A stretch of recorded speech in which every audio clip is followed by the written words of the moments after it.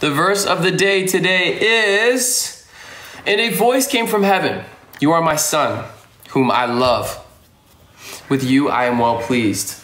Mark 1:11. You know what that sounds like? You know what that sounds like?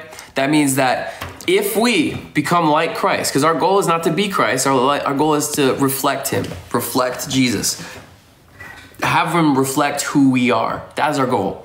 If we become like that, then we will please the Father as well. And when we please the Father, we are in his will. And when we are in his will, we are exactly where we need to be.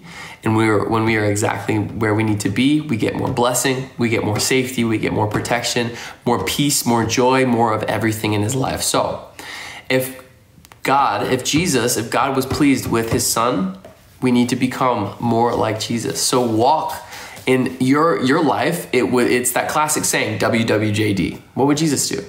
Be more like Jesus.